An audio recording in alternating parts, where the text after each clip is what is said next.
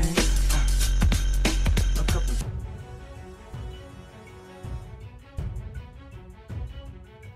And tonight, a very disturbing story. The family of a 35-year-old man who died in custody is speaking out against the Fulton County Jail, claiming he was eaten alive by bed bugs while he was behind bars.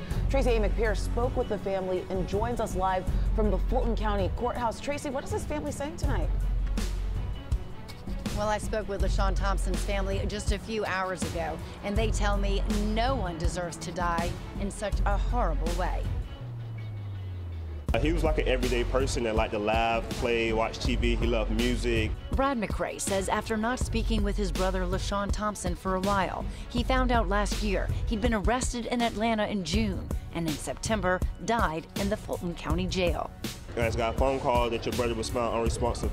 But what made matters even worse was when he found out he had died in the psychiatric wing, covered in sores and bites from bed bugs. The Fulton County ME lists his cause of death as undetermined, but his family claims an infection from the bites led to his death. The pictures of Thompson's dead body, covered in bites, are graphic, and the pictures of his cell show the filthy conditions. Getting a loss was unbearable, something nobody should see those type of pictures.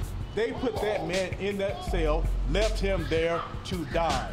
On Thursday afternoon, McRae and his family joined attorney Michael Harper to bring attention to Thompson's death and demand change. Asking for a criminal investigation and asking for the jail to be shut down. We reached out to the Fulton County Sheriff's Office about the family considering a lawsuit, and they responded with condolences for Thompson's family.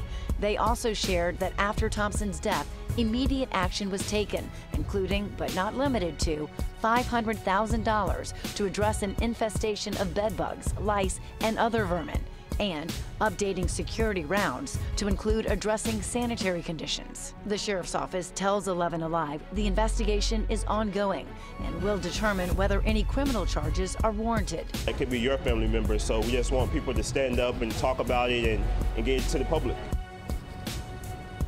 Now their attorney tells me they plan on filing a lawsuit against the Fulton County Sheriff and detention officers once they have proof that the bug bites led to the infection that caused his death. They tell me that could happen in the next 2 months. All right, Tracy, thank you.